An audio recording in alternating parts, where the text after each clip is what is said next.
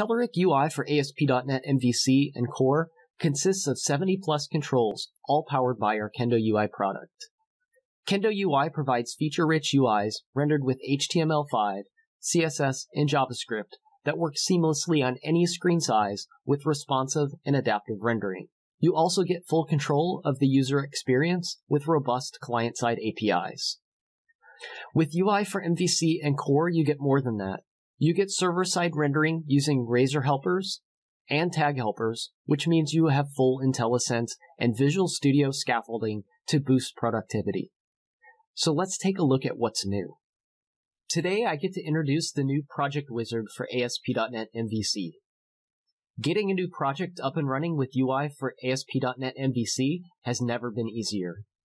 With the new project wizard, simply click File, New, Telerik ASP.NET MVC application, and we'll do the rest. From the wizard, you can choose from C# or VB, or ASP.NET MVC 4 or 5. And several quick start templates, like the grid and menu template, that start you off with the most popular widget, the Kendo UI grid. And we've included templates from mobile web projects, so you can use your existing MVC skills to build touch-first mobile apps. Today, I get to share with you the new Dialog Widget using Kendo UI for jQuery. The new Dialog comes packed with features like accessibility, animations, and complete customization of dialog actions. And remember, the Dialog Widget isn't just new for Kendo UI, but all other UI products that are powered by Kendo UI, such as UI for ASP.NET MVC and UI for ASP.NET Core. The Dialog Widget is similar to the Window Widget with some additional features. With the Dialog Widget, we're able to control the title and define multiple action buttons. The content can be filled with any HTML content or contain any other HTML inputs or Kendo widgets. And any dialog wouldn't be complete without an optional standard close button and modal capabilities. Next, I'd like to introduce the brand new Media Player control. The new Media Player control is able to display video from static files in HTML5 supported format or from stream sources like YouTube. It includes full screen mode, volume, and tracking controls. The Media Player is included in Kendo UI, UI for ASP.NET MVC, and UI for ASP.NET Core. Improvements have been made to simple widgets like the numeric text box, all the way through enhancements to our more complex widgets like the spreadsheet. The R3 release is full of new updates and features that will make your data entry applications better than ever. Clear buttons are now standard across most input fields, and drop-down, combo, and autocomplete widgets received major updates like No Data and Add New Item templates. In addition, new header, footer, and item templates have been added, giving you full control over how drop-downs, combos, and autocomplete boxes render. Let's jump over to Visual Studio running ASP.NET Core and see some of these new features in action. So I just want to remind everybody before we get started that these features aren't exclusive to UI for ASP.NET Core. Any UI suite powered by Kendo UI can take advantage.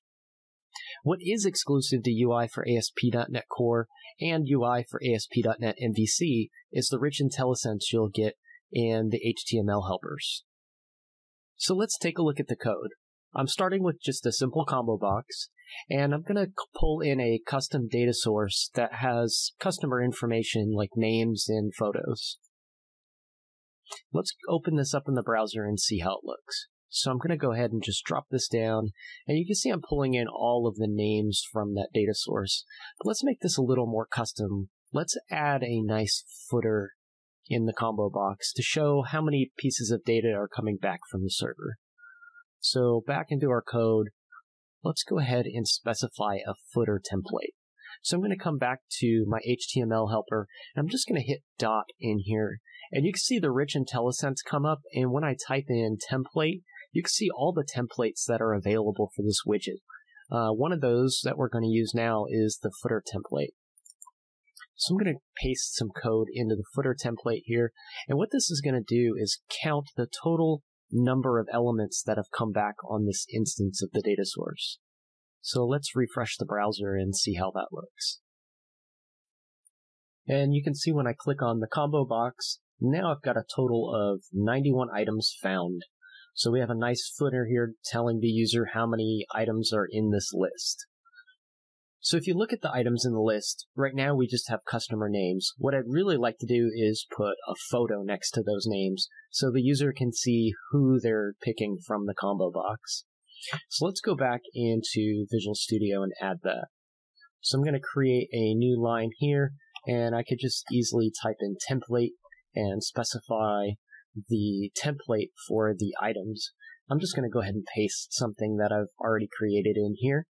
And this is going to set a background image for the item, as well as bring up the customer's company name and their contact name, and just provide a little bit more data for the user that's using this application. So I've saved that. Let's go back and refresh again. And you'll see I have the names here and their company, but I don't have the picture yet because I just need to add a little bit of CSS style to make that picture visible. So I'm going to go over and just copy and paste some CSS that I've predefined into the template here. So I'm going to paste this below. We'll go back and refresh one more time.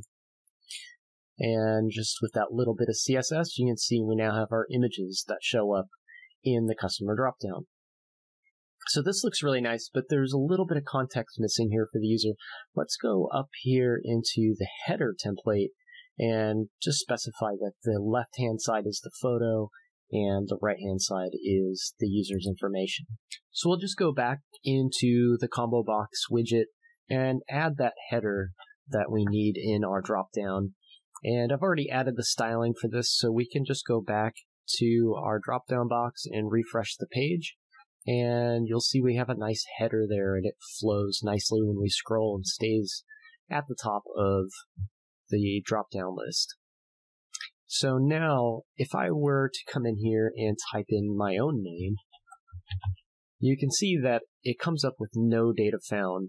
So let's customize this no data template just a little bit. So let's fully just explore all the templates that are available to us. So I'm going to go back into the code one more time here and just add yet another template. And this time I'm going to specify a no data template. And I'm going to say, sorry, no customers with the name, and then give it the instance text. So what that's going to do is whatever I'm typing in the combo box, it will come up and display in the no item template. So if I go type my last name in again, you can see it's mirroring that right here in the no items template. And you can see we've got a total of 0 items found as well. So there you see how you can completely customize the combo box, and these features are available for autocomplete, dropdowns, and many other templated controls that are in the Kendo UI suite.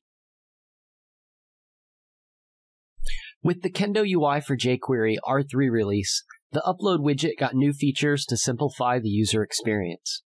Custom drag and drop zones were added, so you can completely customize your app's features however you see fit. And now, you can set file type restrictions by simply listing which file extensions are allowed by the Upload widget. Plus, file management has never been more intuitive. Users can easily see upload status and quickly remove unwanted files. So let's hop over to a quick demo at demos.telerik.com and see it in action. In my browser, I've opened up demos.telerik.com, and I've navigated over to the custom drop zone demo. And I just want to show how this new drop zone works by taking some files out of my desktop here and just dropping them into this zone on the page. So let's start with the Kendoka. Let's drop him in there, and you can see that it's updating right here in real time. And before you can ask, yes, we can just go ahead and select multiple images and drop all of those in there. And you can see those are uploaded seamlessly without us having to do each one individual. So if we scroll down this page, we can actually see the code that makes this run. So we have a paragraph tag here with the class of drop image here text. And if we look at our declaration for the component, you'll see that we've just set the drop zone property with a selector for that element. And that's how you enable a custom drop zone for the upload control. So let's go look at some other demos.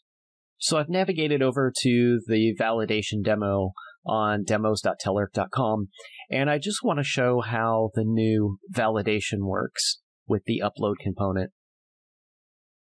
So the first thing I'm going to do is over where it says upload PDF, I'm going to choose select files. And I'm just going to pull in one of these GIF files, and right away it says file type not allowed. So I know I can't upload GIF files here. I'm going to go ahead and click remove. And then let's try the upload image one. Let's do this again and do select files. And I'm just going to grab a couple files this time and hit open. And since graphic files are allowed here, it's going to upload successfully. And you can see I have the 3 files that I selected displayed here. So let's scroll down to the code real quick, and we can see that to allow these file extensions, we just need to set the validation property on the component, and here's the array of extensions that are allowed for that upload widget. So these are some simple but really effective ways that the upload control has been improved, and things that you can enable in your application today with the R3 release.